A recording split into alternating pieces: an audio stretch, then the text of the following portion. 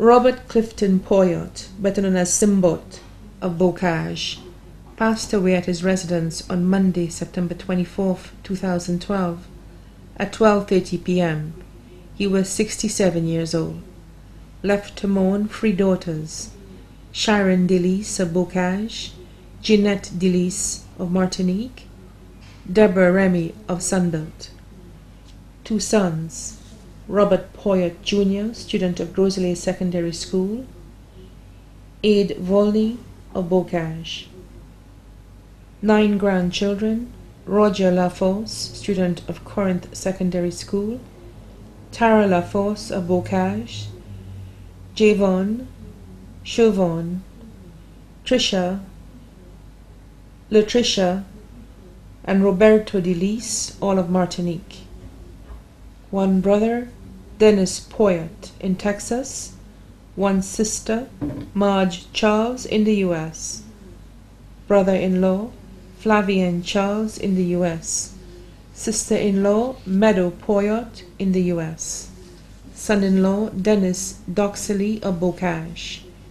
Nieces, Joanna Poyotte of Bocage, Karen Poyotte, Vicky Poyotte, Frederica Poyotte, Marcia Simon, Lena Harvey, Deanne Charles, all in the U.S.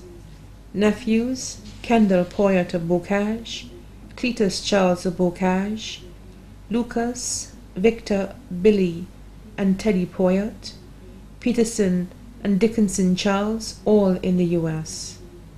Cousin, Matilda Malikan and family of Bocage, Ulysses Maxwell and family of Bocage, Lyra Honora and family of Bocage, Leona Volney and family of Bocage, Doreen and Eltina and their families of Bexo.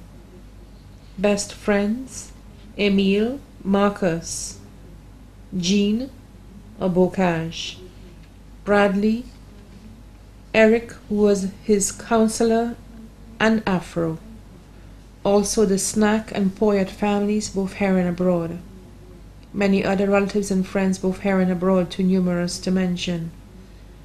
The funeral service of the late Robert Clifton Poyotte, better known as Simbot, will be held at the Seventh-day Adventist Church on High Street, Castries, on Thursday, October 4, 2012, at 2 p.m.